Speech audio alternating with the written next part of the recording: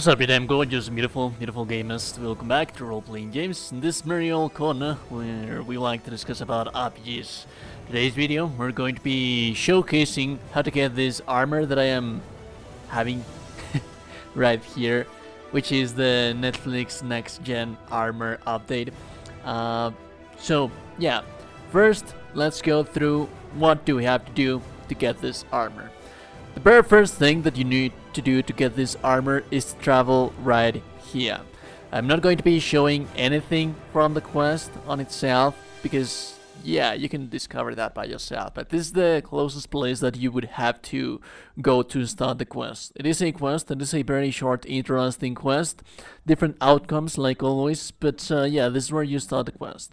After you are done with the quest, you're going to be required to travel to Kaer Morhen. On Kaer Morhen, you're going to follow this specific path that I have right here. And yeah, basically the diagrams that you need will be right here. Now, that being said, you do have to craft the gear. You do have to craft the armors. There's 3 different variants. The one that I am showing you at the moment, at the start of the video, the one that I'm showing you right now, is the very first variant. This is a level 20. So let's take a look at the stats, and we're going to be moving on from there. I'm not going to talk about too much the stats of the later ones, because at the end of the day, they are just the very same stats, but increased on the level. What changes is the appearance of them. So, as for the weapons, for the level 20 Forgotten Woven Steel Sword, we have Sign Intensity, Adrenaline Point Gain, 2 slots. For the Forgotten Woven Silver Sword, we have Sign Intensity and Adrenaline Point Gain. I'm not mentioning like the critical hit damage bonus, critical hit chance to cause bleeding experience from monsters, because that's basically what most of the weapons usually tend to have. At least the crafted gear for the schools. What is very interesting though is that there seems to be a bug with the update. I do not know if I'm the only one that has it, but as you can see right here, the bonuses are not... Oh, items must... yeah, forget about it. Just forget about it. It should be on Grandmaster. Yeah, never mind about that. As for the armor, we have attack power, adrenaline point gain, and art sign intensity, and Earden sign intensity, and sign intensity. As for the bonuses, once you upgrade this thing to Grandmaster, this is going to increase the duration of potions. The bonus increases by 7% for each piece of the set. So basically it's going to be 7 multiplied by 6. Art deals additional damage to enemies affected by Earden. So as you can see right here, it has adrenaline point gain, and it is a armor set that it's focused for a build planned to be used on potions and signs. So it also has some attack power. It has to be said that, but attack powers also affects the overall attack power of your build. So yeah, mostly this build is going to be focused for using potions and using signs. On the armor in itself, this is the very first armor, the level 20. You do need to have in mind that to craft these armors, you will have to be unlocking the respective areas of the game and respective armors of the game. So for example, this is just a simple one. Any journeyman armorsmith can craft this thing, as well as the blacksmith for the weapon, so not that much of an issue with that.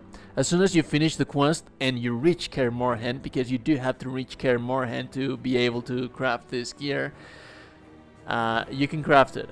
But as for the later one, the Mastercrafted one, you do have to do the Mastercrafted quests for the armor and the blacksmith, which is let me show you real fast in case you're not aware of that. There's a lot of people playing this thing for the first time, so yeah, it shouldn't take me that long. The very first quest that you would have to follow, it's the one for this blacksmith right here. You have to come to this armor and complete that quest. That is going to allow you to craft the next portion of the armor. As for the weapons, you have to come right here. It's not showing right now. Oh. Anyways, there should be a weaponsmith right here, which is Hanso. He should be somewhere around here. If you cannot find him, you can go over to a blacksmith that is right here and ask him to... any blacksmith, really, you can ask them to find a master crafting blacksmith.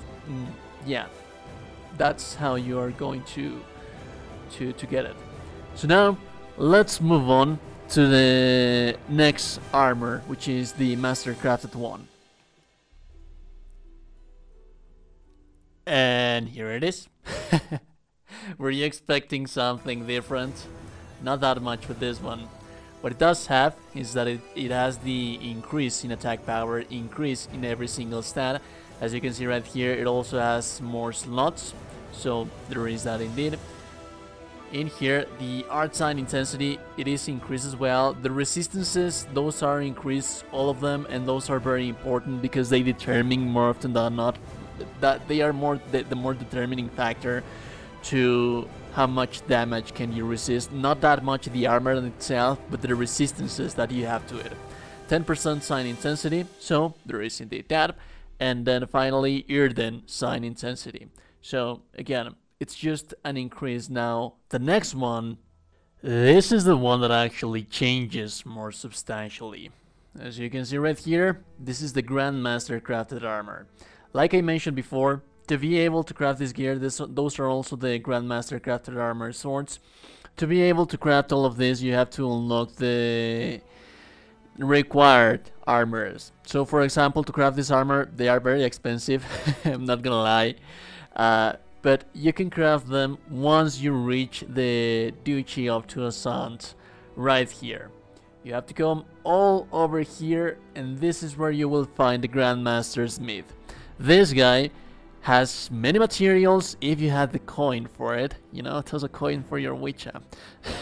If you have the coin for it, you will be able to craft this armor, but it's very expensive. The materials that you require to craft this armor, they are very expensive. It is a very, very cool looking armor, although I'm not entirely sure that I like it that much because it is designed at the end of the day after Geralt's presentation of Henry Cavill's.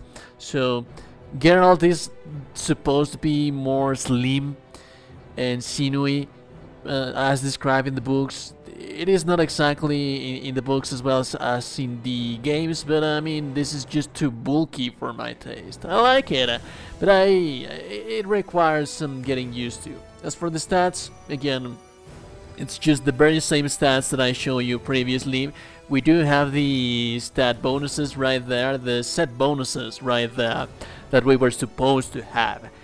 And also we have 3 slots, rune slots for each one of the weapons. On the steel sword we have sign intensity, adrenaline point gain, critical hit damage bonus, and critical hit chance, as well to chance to cause bleeding. The silver one, sign intensity, adrenaline point gain, critical hit damage bonus, 35%, that's actually quite nice. Not as high as my favorites. Critical hit chance and chance to cause bleeding, as well as 3 rune slots. For the armor, the chest piece, we have attack power, adrenaline point gain, the resistances, and 3 rune slots. For the gloves, we have art sign intensity, resistance, the resistances, 2 rune slots, and sign intensity, again, 2 rune slots, and Earthen sign intensity and 2 rune slots. So I would advise for you, if you're going to be making a build out of this thing, use Earthen and art signs also, as well as the, well, not the sign, the runes. Focus your runes in that, in those signs, as well as your build for your character. So yeah, this is based on potion and Earthen and art.